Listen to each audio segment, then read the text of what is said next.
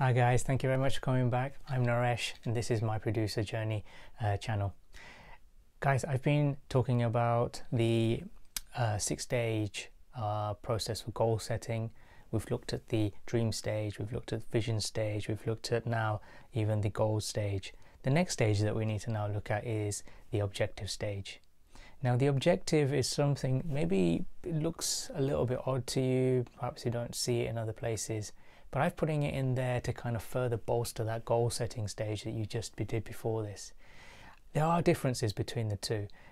Objectives are a little bit more focused. They are result focused, and something that the result and the completion of the objective feeds into meeting that goal.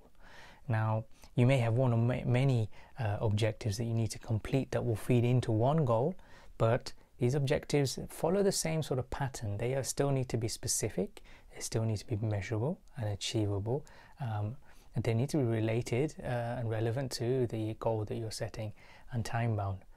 One of the differences here though with the time bound element is that whereas goals are going to be over a longer period over the year, they can be quarterly if you want, but maximum up to a year. Objectives are smaller. They could be weeks, then they could be up to a month or 2 or 3 months, up to a quarter, and they need to be achieved a lot more quicker, but they're a lot more smaller in components, so therefore should be. So you start to need to think about when you're setting these goals here and trying to now break them down into objectives. What are the objectives? What were the results that you need in order to feed into that goal that you're trying to achieve over that duration?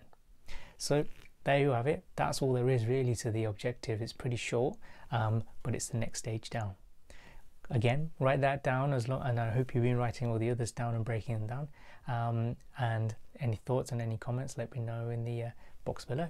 Okay, guys, thank you very much. See you on the next one.